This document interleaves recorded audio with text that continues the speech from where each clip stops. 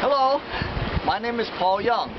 On behalf of my co-author Brett Tangedal, I'm pleased to offer you this video introduction to our paper on p-adic multiple zeta and log gamma functions, which is to be published in the Journal of Number Theory. Multiple zeta functions were defined and studied by E.W. Barnes around 1900, and these are n-dimensional analogs of the Hurwitz zeta function. You take a single linear form in n variables with n plus 1 parameters and sum it as a Dirichlet series in the complex variable s. It converges for the real part of s greater than n, but it has a meromorphic continuation to the entire complex plane with n poles.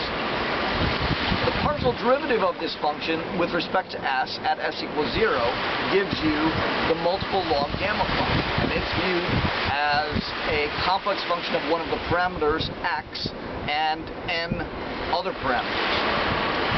The values of multiple zeta functions at the negative integers are given in terms of higher order Bernoulli polynomials, and these multiple Bernoulli polynomials also occur in an asymptotic expansion due to Barnes for the multiple log gamma function.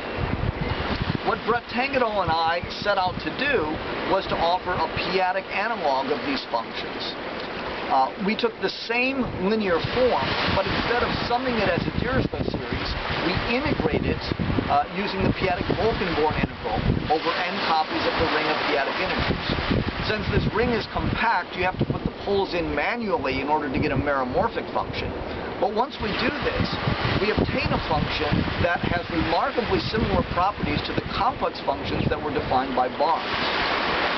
The partial derivative with respect to the p-adic variable s at s equals 0 of the multiple zeta function is our p-adic multiple log gamma function. We found a number of properties of these functions, including a difference equation, a homogeneity property, a distribution relation, and calculated its values at the negative integers. And these all agree exactly with the same formulas that Barnes found for his functions, up to an algebraic factor that has Iwasawa logarithm 0. In addition, we found a reflection formula for our functions with respect to the parameters that is not the analog of any property of Barnes's function, and this is very interesting to us. Probably the most important aspect of our work on these functions was expansions that we produced for them for p-adically large values of x.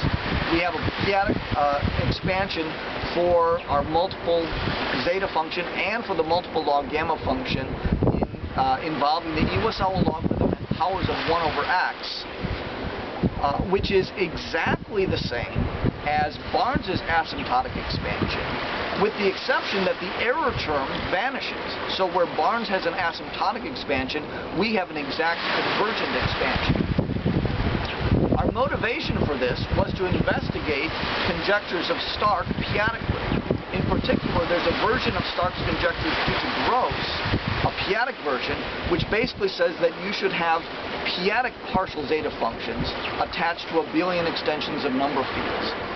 And the exponentials of their partial derivatives at s equals 0 should give you p-adic Stark units, which can be used to generate the abelian extensions.